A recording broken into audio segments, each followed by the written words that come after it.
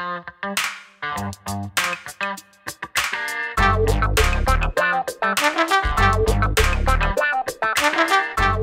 hey guys, Montel here, and thank you so much for tuning in to this edition of Let's Be Blunt with Montel. And I am so excited about having the guest that I have on today. And we're going to get to her in just a minute, but I wanted to do something a little special because our guest is just multi-topic, not just here to talk about cannabis, but here to talk about herself, her journey, her life, and why she is so impassioned about helping other people. And it bodes well and rolls right into a discussion about cannabis. So we're definitely going to address that with her. But I wanted to read something to you. And, forgive me if I sound a little too theatrical when I do so, but let me read this to you. Not like the brazen giant of Greek fame, with conquering limbs astride from land to land. Here at our sea-washed sunset gates shall stand a mighty woman with a torch, whose flame is imprisoned lightning, and her name Mother of Exiles. From her beacon hand glows worldwide welcome. From her beacon hands glows the imprisoned lightning, and her name is Mother Exiles. From her beacon hand glows worldwide welcome. Her mild eyes command the air-bridged harbor that twin cities frame.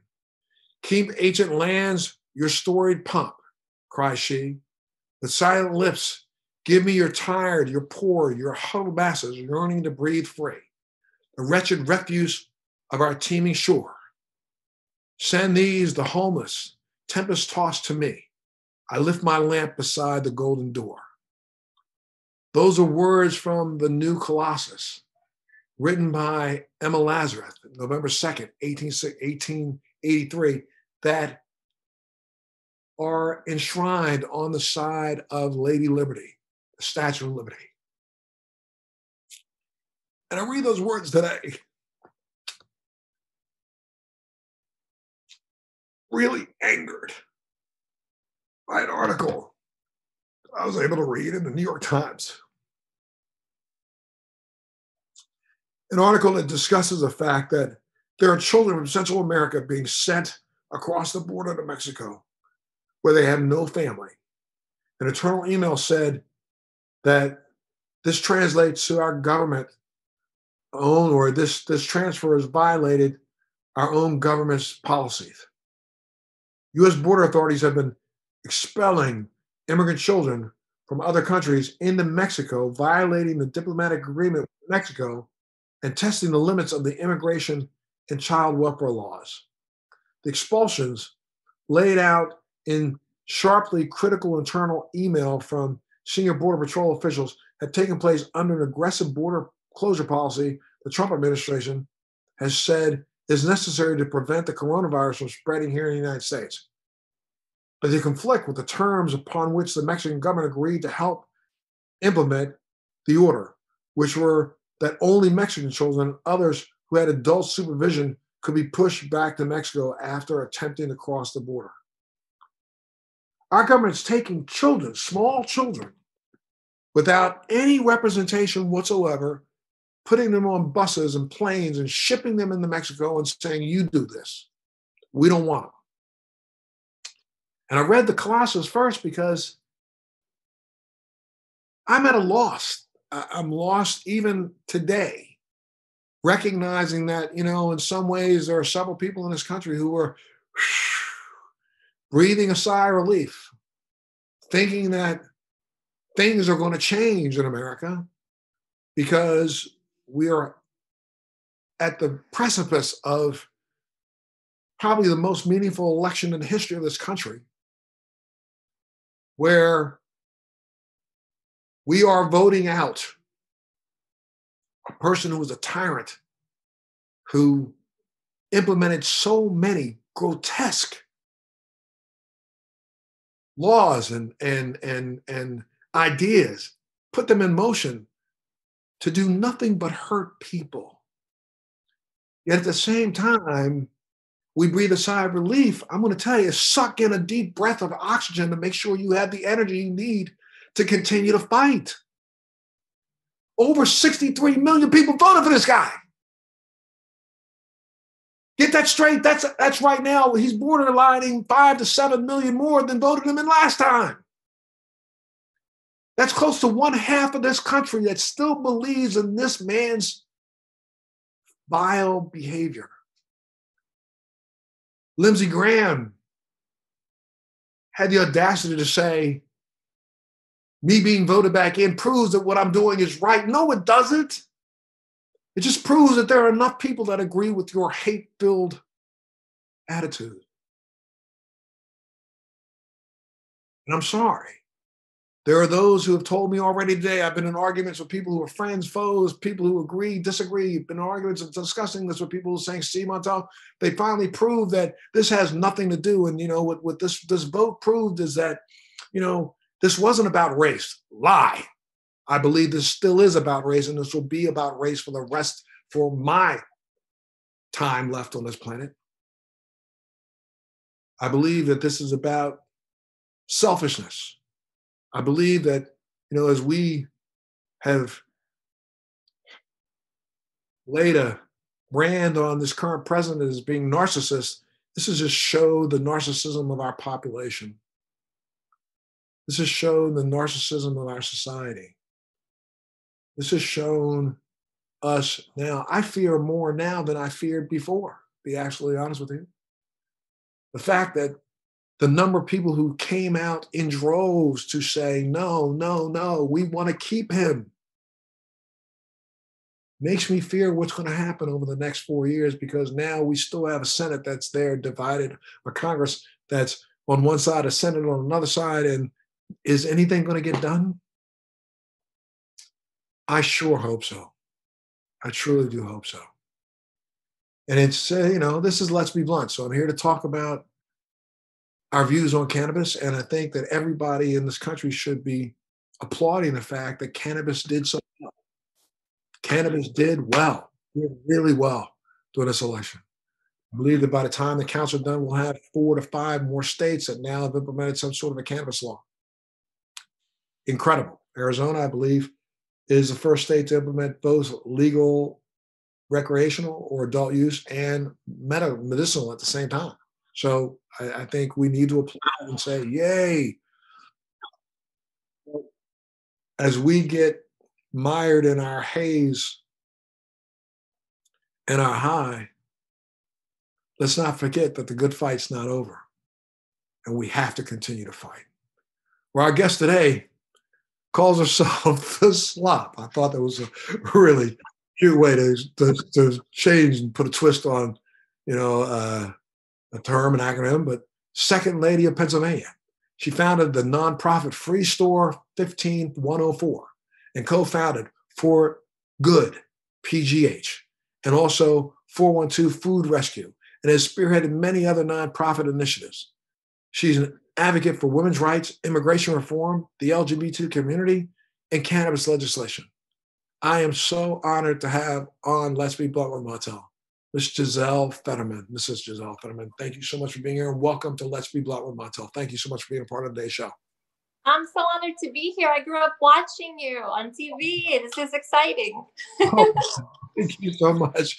I don't know if that's a good thing. It is a good thing, but it also ages me quite a bit. So thank you. Thank you. I'm glad you grew up on me. I'm glad I helped.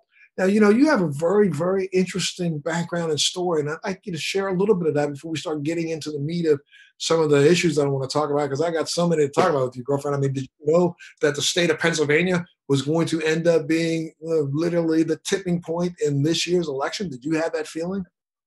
Being a battleground state, we know how important we are. And, we are always kind of that state with each election. In this case, it's more, right? The whole world is looking at Pennsylvania to kind of save this.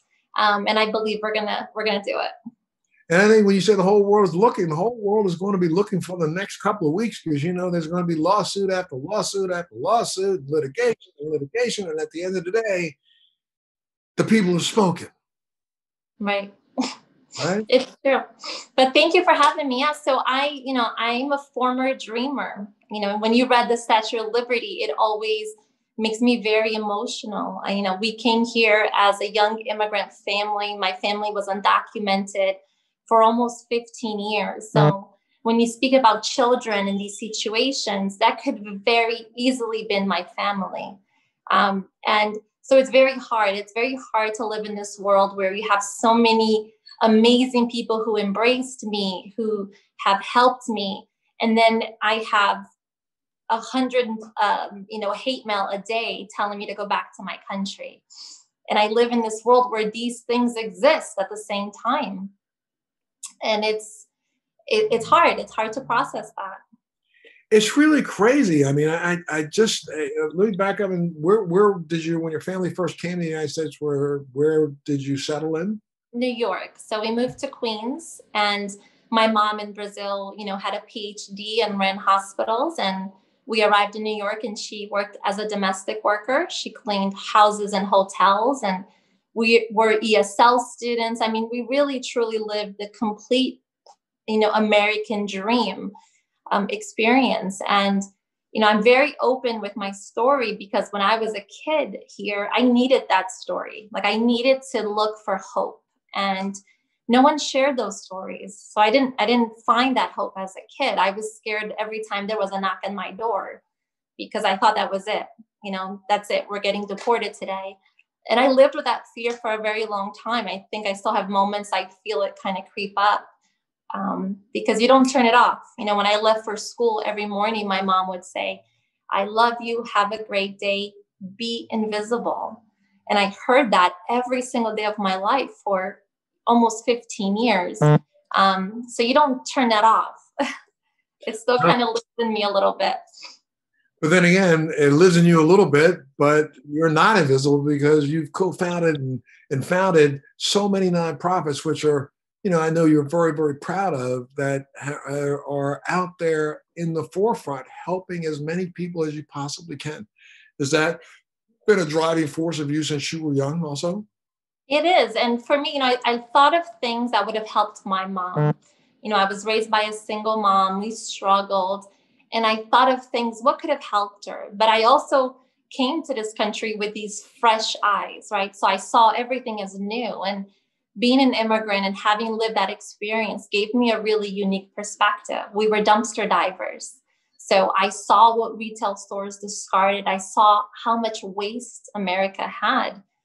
Overnight, I came from this, third world country to this new country of disposability. Everything was so disposable here.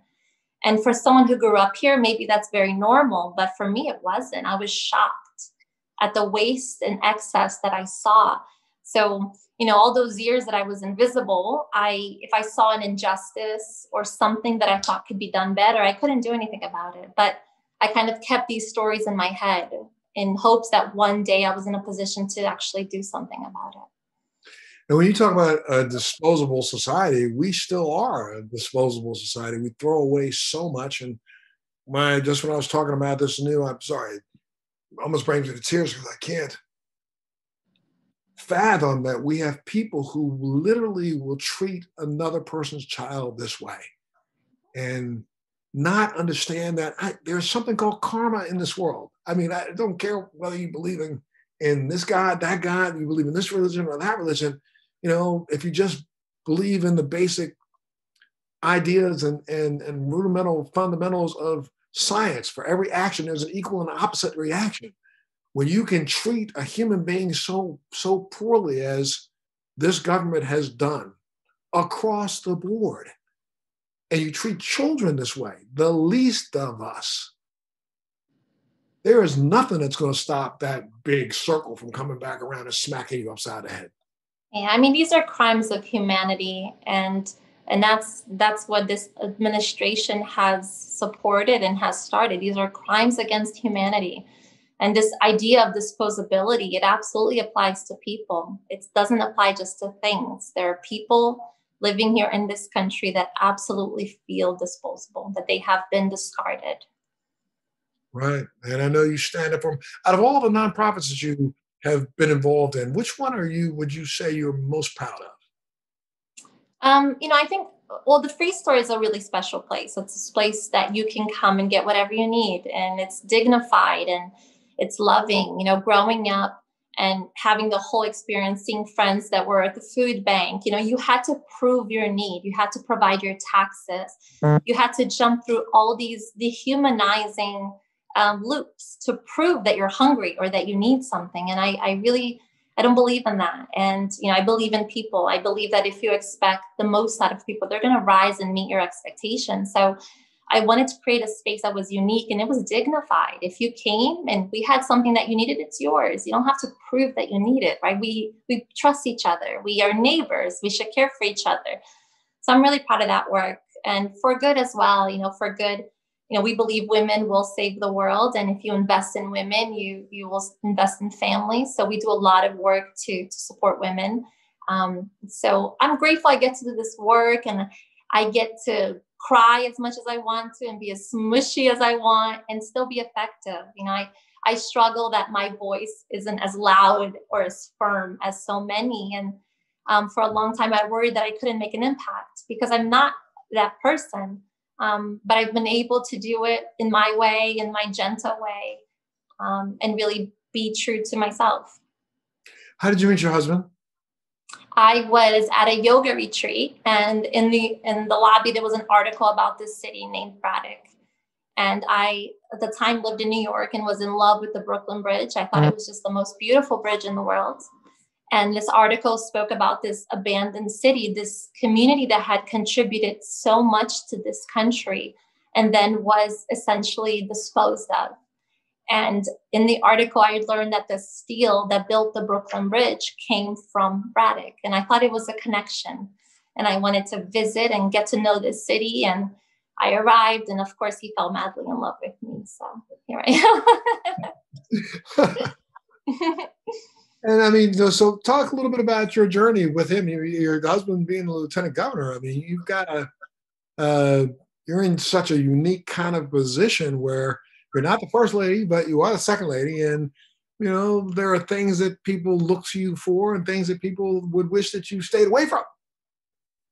Right. But, after living as an invisible person for 15 years, I'm going to live exactly as I believe. And, my focus is really on the things I really care about and I'm passionate about, whether that's immigration, whether that's criminal justice reform, LGBTQIA rights, cannabis. I don't shy away from that. Not having a voice for so long makes you so grateful to have one. So I use it every chance I have. Let's look. I got to pay. This time is running by so quickly. I didn't realize it was going to go as fast, but I got to pay a couple of bills. Let me take a little break, and then when I come back, let's talk about your involvement in cannabis and why you're involved in cannabis. I think it's very interesting, and people should hear that directly from you. So I'll take a little break, and we are joined today by the second lady of Pennsylvania, Gisele Fetterman. And again, thank you for your state. Yay! Thank you for your state coming up and stepping up to the plate. We'll take a break. We'll be back right after this. Hi, guys, again, and thanks so much for tuning in to this edition of Let's Be Blunt with Montel. And our guest today is the second lady of Pennsylvania. She, affectionately calls that title slop, which I think is but she is the founder of multiple nonprofit organizations from Free Store 15.04 to co-founding For Good to co-founding Food Rescue. And she spearheaded many other nonprofit organizations. She is an advocate for women's rights, for immigration reform, for the LGBTQ community, cannabis reform. So please, again, thanks so much, Gisele Fetterman, for joining us today on Let's Be Blunt with Montel. Thank you so much for having me. I'm having a great time. Absolutely. And tell me a little bit about your journey with cannabis. When did this all begin? Sure. So, I've been in Pennsylvania now for 13 years. So, I had these experiences as a child. My furniture all came from the curb. I saw grocery stores throwing out perfectly good food in dumpsters that we rescued. And I was able to kind of collect these experiences. And when I was in a position to put all that into action, that's what my work was on. My work is based on that experience, but also gratitude that I now get to live in a country where I feel safe most of the time. And I get to work every day towards a better world. Well, what drew you to cannabis itself? You are a medical cannabis user, correct? Mm-hmm. Correct. I suffer from chronic pain. I was in a horse riding accident as a child and then a few car accidents, and it's been a lifelong of chronic pain. When I look back at pictures, I'm in pain. Every single photo, I remember being in pain. And I experimented with cannabis in high school, and in college. But medical cannabis has been life-changing for me, for the quality of my life. I've tried all the things. I have an inversion table. I have all the right stretches, and none of them work every day.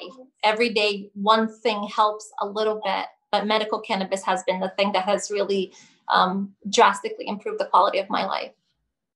That's been a similar journey with me, especially when it comes to, I was an experimenter when I was in school, and I stayed away from it for almost 20 years while I was in the military. And then, when my MS symptoms started creeping back, I started initially moving down the path towards opioid addiction. And it was cannabis that I think saved me from that, because I found relief there, and that's been the relief that has helped me. I'm sure that you've got to be getting some pushback from the masses when it comes to cannabis use, being the second lady of Philadelphia, Pennsylvania, right? Yeah, I'm regularly referred to as like the pothead second lady.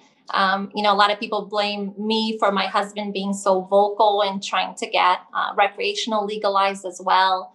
I'm fine to take the arrows. I think it's that important, and I'm happy to be the person on that side of it. So now, when you look at the way cannabis laws have been implemented across the country, are you satisfied, or would you like to see some changes as the way they've been done? I'm optimistic seeing all the ones who just passed, South Dakota. South Dakota and, Pennsylvania really needs to catch up. So I'm optimistic in seeing the movement. New Jersey moved. And now, we just continue to work harder to make sure that Pennsylvania is next. And right now, Pennsylvania does have a medical cannabis law, right? It does. It has medical cannabis. Mm-hmm. And I think you said something about you were one of the first people to get your first get one of the first medical cards that was issued, right? Yep, I was the first round of them and went public with it right away. Absolutely. And again, this thought of the pothead second lady. Come on, what do you say to people when they say that to you? Do you try to educate them? Do you try to give them some information, make them understand that this has been a medication that's been around for close to 5,000 years, been covered in every single cornucopia of medicine since the man started writing down information about medicine? What do you say to you? I do, but the stigma is still very present. I still regularly have people who will stop me and say, thanks for sharing your story. You just don't look like a cannabis user. Well, what does one look like, right? And I've had folks that say, thanks to you sharing your story, I've had the courage to apply. And now I've had all this relief. So the stigma really hurts. It's keeping so many people behind who are fearful of going for it, for something that will improve their lives, and here I work closely with Narcan. I do a lot of Narcan distributions, and I've seen opioids and the path that it takes you on, and how that's the first option for so many people instead of going for something that came from the earth with zero negative, outcomes. It's the stigma that really is still a challenge that we have to work through. And what do you think about the fact that there's such a lack of diversity and diversity in the entire cannabis industry nationwide? Yeah, definitely. I've seen a rise in women. I support a lot of the women groups that are doing this work, but still people of color are absolutely not a part of this conversation. And it has to change. I've seen some states that have done the work to make sure that they're included, but that's not something you see across most of the states by any means. Absolutely. And now you just Pennsylvania didn't have it on the ballot this time around, right? No, Pennsylvania can't put things on the ballot. It has to be voted in order to be on the ballot. So it has to be legislatively pushed. And so has there been any movement in expanding the program in Pennsylvania? So John and I are hammers. We're constantly hammering the topic. We have a few Republican legislators that are the block, and we are constantly urging, our constituents to really push for it. But my husband went on a statewide tour, and overwhelming the support is there. It's just legislatively, we have the blocks with the elected officials. I know I came in and did a little bit of lobbying in Pennsylvania, to see if I can push forward. So, let me know when and you guys are moving, anything like that, and I'll try to see if I can get there, especially once this Absolutely.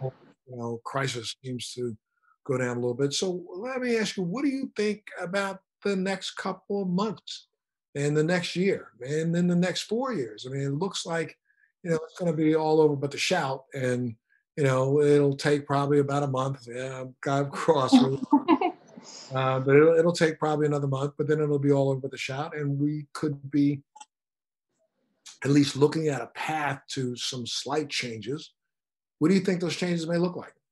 Right. I mean, the healing is going to begin, right? It's going to, we have a long way to go. There's a lot of healing to happen to get to a better place. But I think the energy of this country is really going to change. We're really going to be energized. And there's going to be a momentum shift. I really believe that. And, we're going to elect someone who cares about people, who is compassionate, who doesn't make fun of people, who isn't an absolute monster. I mean, I don't know how many ways can we, how many words can we put it in? But, at least with immigration, like we talked about earlier, Joe Biden has a 100-day plan. In the first 100 days, this is what I'm going to do in regards to immigration. And that it addresses the children that we have in cages. I mean, we have children in cages. I know. What a stain in our history of our country.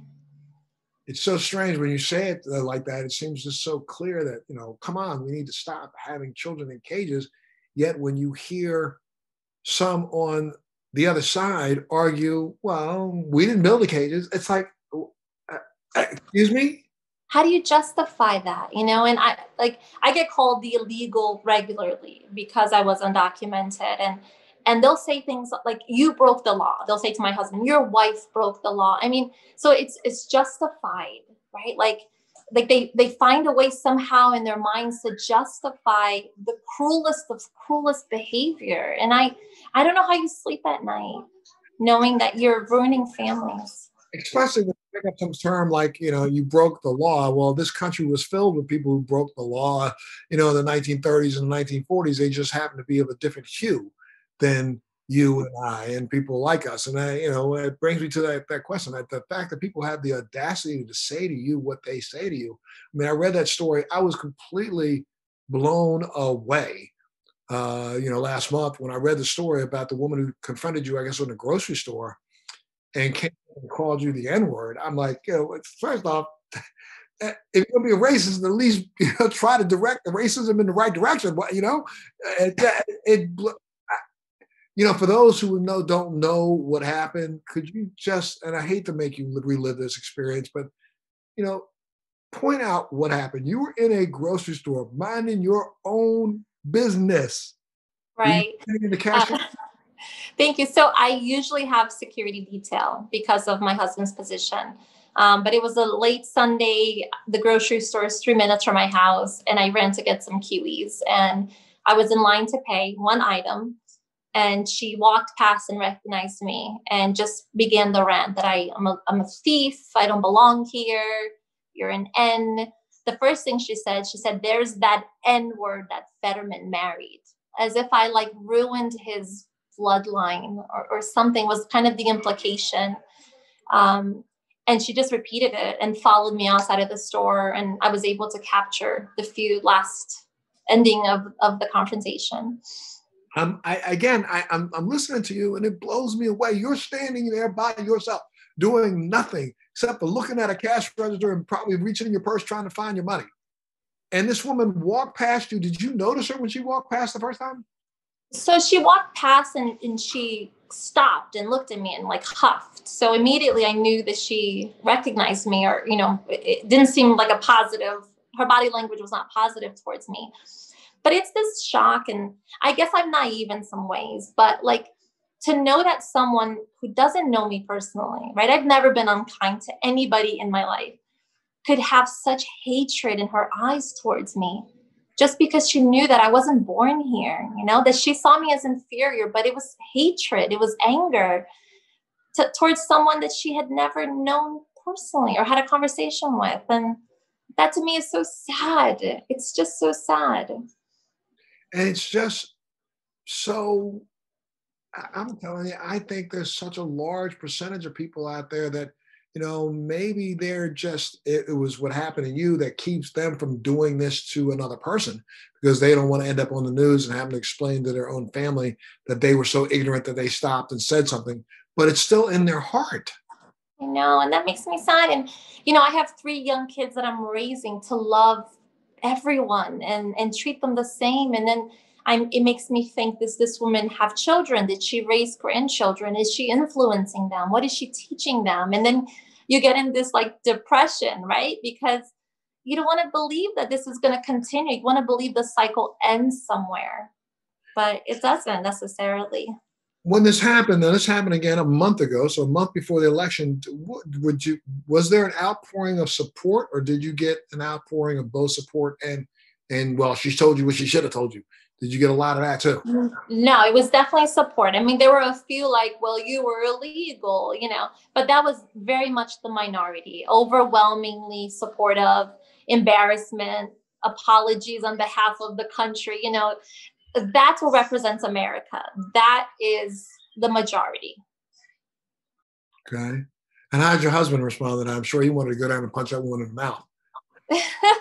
I mean, I don't do well in situations like that. I'm not a confrontational person. I honestly just started to cry. I was frozen in the moment. And like I came home like, I'm sorry, but before you say it, we should say you just went ahead and left the store. You didn't even pay for your item, right? You left the store. No, I paid for my item because I was next. And she would say a few things and then she would walk around and then she'd come back. Inside the store, she wasn't yelling. She was just speaking and degrading.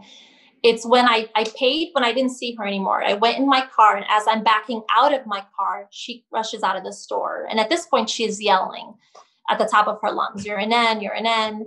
And that's when I was able to capture a few seconds of her as I was leaving. Because I was crying. I'm not tough. I'm not a tough guy. I was really just frozen because at that moment, I again was an 8-year-old undocumented little kid who was scared. It brought me back. It was such a trigger because it brought me back to all this fear that I grew up living in. And it showed me that I'm 38. I have 3 kids. I have a career. I have a family. None of that matters to some people, right? It doesn't matter what you've achieved or where you've come from or what you've done.